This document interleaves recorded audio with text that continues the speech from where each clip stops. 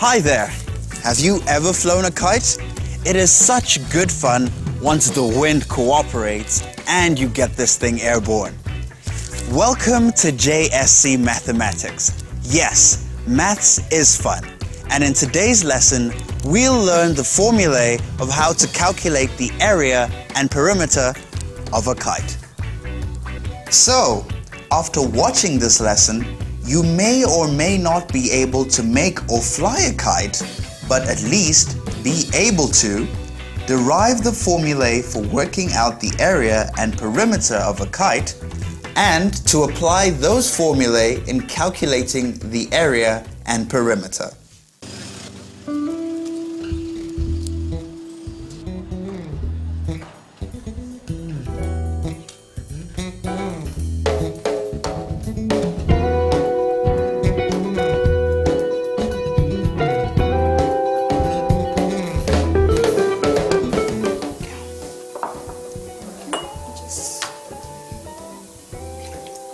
Ben is doing outside. I was wondering. He's always up to something. You know him too well. Let me get going. Thank you.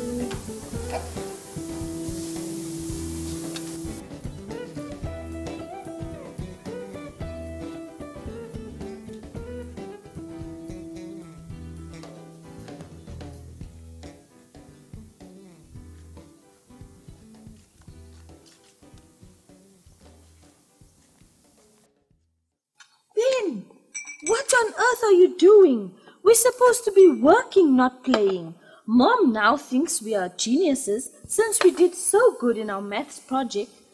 And I quite like being thought of as a genius. You know, Sally, if we learn about kites in maths, but can't make one happen for real, then I wouldn't be interested. Ben is right, Sally. Maths has to be applicable to real life. Otherwise, what's the use of it? Tell us what you're doing, Ben. I'm making a kite. Come, I'll show you. I'm gonna fold this piece of paper into a real kite. And you and I are going to fly it right here, if the wind will play along. That sounds great. Okay, but take your drinks, okay? Okay. Thanks, you two.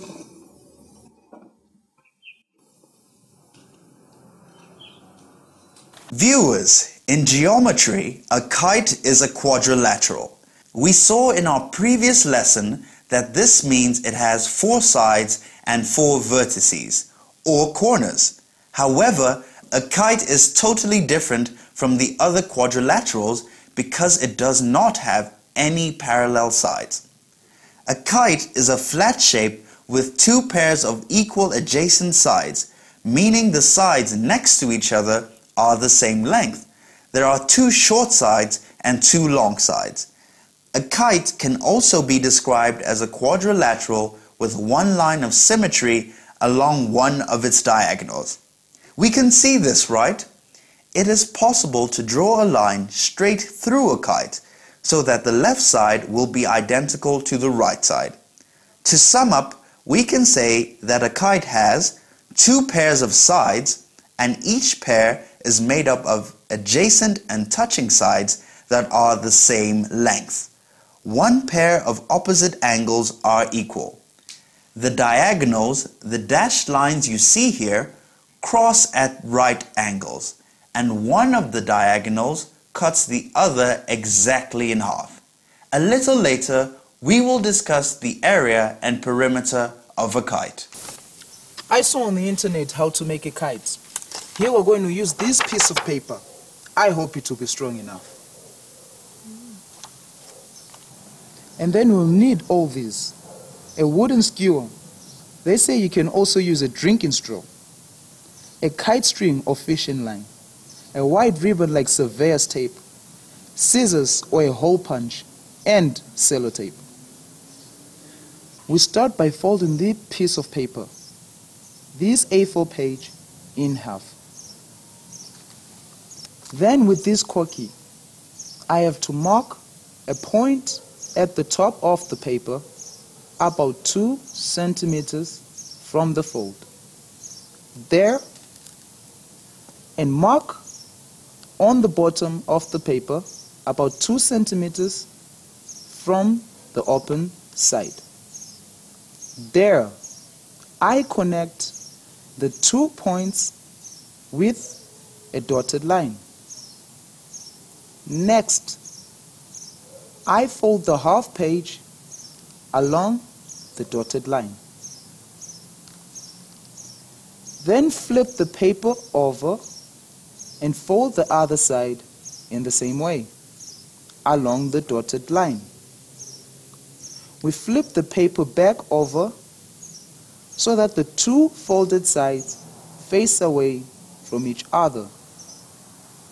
And we tape along the middle seam. Lay a skewer across the kite and tape it into place. Oh, it's beginning to look like a kite now. We might have to cut the skewer down to size with the scissors if it's sticking out over the kite's edge. Now, we just flip the kite back over and straighten the spine, this middle line.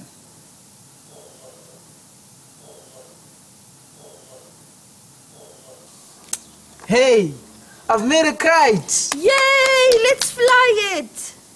Come this way. Okay. Sally, let's fly this. Wow! It's flying! A kite! And it flies! Well done, you two. Well done, then. Now, I think you both had enough fun. And it's time for the maths part. Come inside then. Yes, I want 80% from both of you tomorrow. And for this part. Yes, ma'am.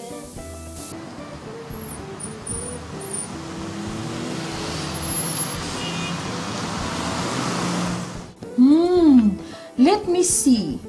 According to these instructions, we're supposed to draw a rectangle first with these dimensions.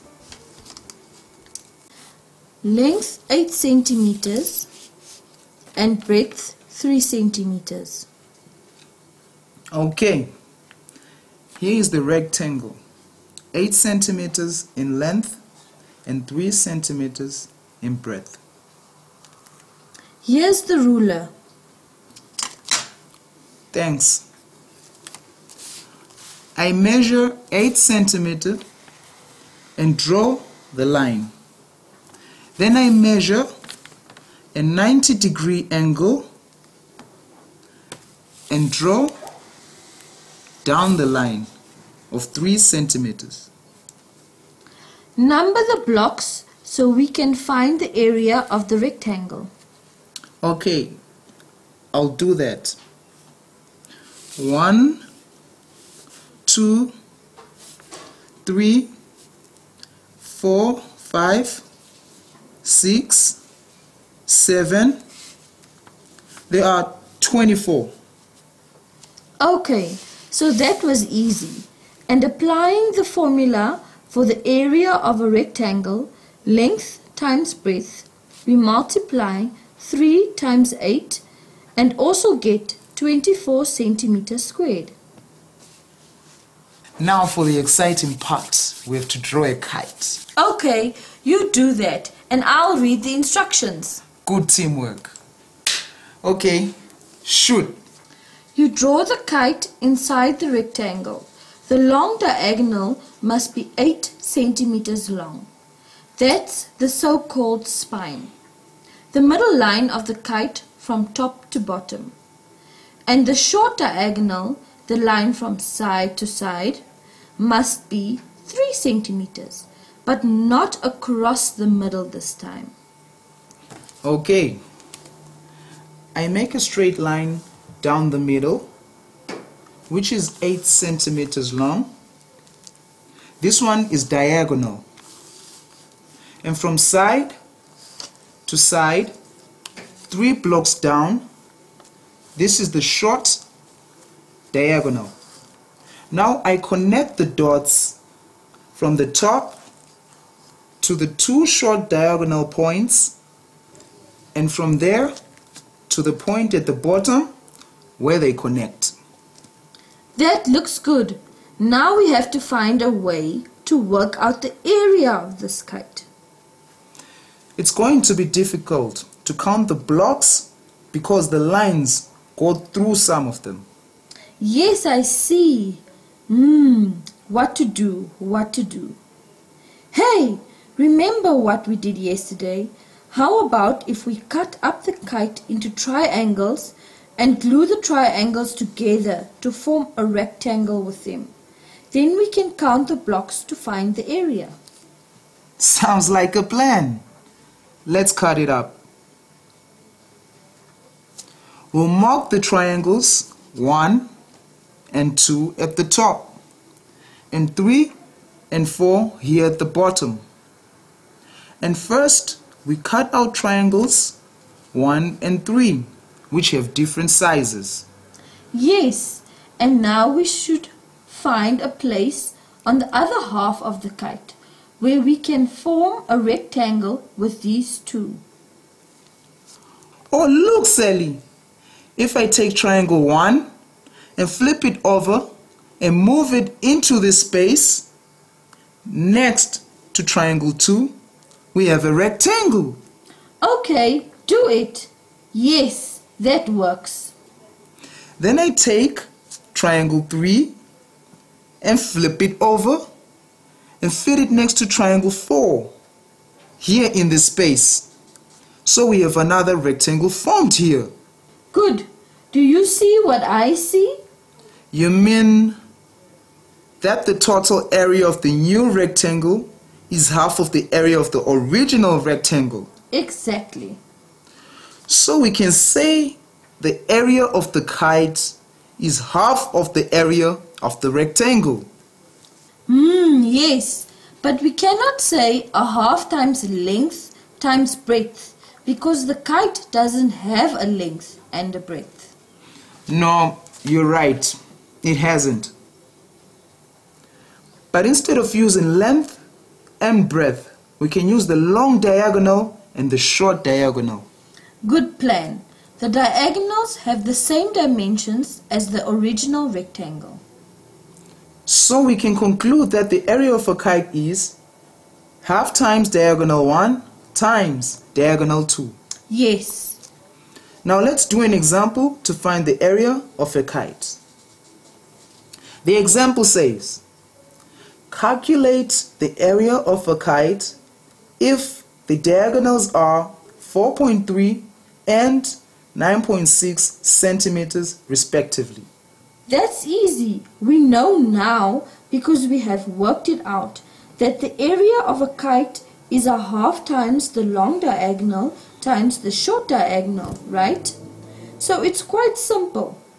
Half times 4.3 times 9.6 is, I'll have to check on the calculator.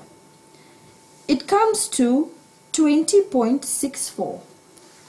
Don't forget the unit. Ah, yes. The unit of area is centimeters squared. Now we just have to find a formula for the perimeter. And to do that, we must first look at the properties of the kite. It would help us find a formula for the perimeter. I know what you mean. Okay, we have two short sides and two long sides. The short sides are equal and so are the long sides. So we have two short sides of the same length and two long sides of the same length. Exactly. And so we can deduce that the perimeter, which is the outline or outer border of the kite, is the distance all around the kite. So we just add the four sides together. The two short sides are equal and the two long sides are equal. We can therefore write a formula which says the perimeter of a kite is equal to the length of the two short sides plus the 2 long sides. Perimeter equals 2 times the short side plus 2 times the long side. That's the formula. Good. Let's do an example. Here is one. Measure the sides and find the perimeter. I'll measure them. The short side is 3.4 centimeters. And the long side is 5.2 centimeters. If we apply the formula for the perimeter of a kite, that is 2 times the short side plus 2 times the long side. Then we have to add up 2 times 3.4 and 2 times 5.2 centimeters. Does this seem correct to you? I get 17.2 centimeters, of course. You know what, Ben? I think we're done. Really? The afternoon has flown by. Do you think your mom is going to stick us for an ice cream again today? I don't think so. I have a lot of physics homework today. I almost forgot. Me too. See you at school tomorrow then. Yes, and thanks, Ben. It's fun doing maths with you. Bye. Bye. Viewers, this concludes our lesson 2. I hope you learned something too. Let's recap. By cutting the kite into triangles, it is possible to determine that the area of a kite is half the area of a rectangle with the same dimensions. This is because the length of the rectangle compares with the long diagonal of the kite, and the breadth compares with the short diagonal. So the formula they derived from this is that the area of a kite is half of diagonal 1 times diagonal 2. Another way to state this is diagonal 1 times diagonal 2 divided by 2. The perimeter is the distance around the sides. The perimeter is found by adding the lengths of the 4 sides together, but we can also use the following formula. Perimeter equals 2 multiplied by short sides plus 2 multiplied by long sides. Because the 2 short sides are equal, and so are the 2 long sides. This ends our lesson. Please also participate in our SMS competition. The key word for today's program is kite. SMS your answer to the number 5003. Write the keyword kite with only the correct letter for the answer you choose. The question is, what is the formula to calculate the perimeter of a kite? Is it A, half times diagonal 1 times diagonal 2? Or B, half times length times breadth? Or C, 2 times short side plus 2 times long side? Let us know and we'll reward some winners with a prize. Next time, we will discuss the area and perimeter of the trapezium. I'll see you then. Goodbye.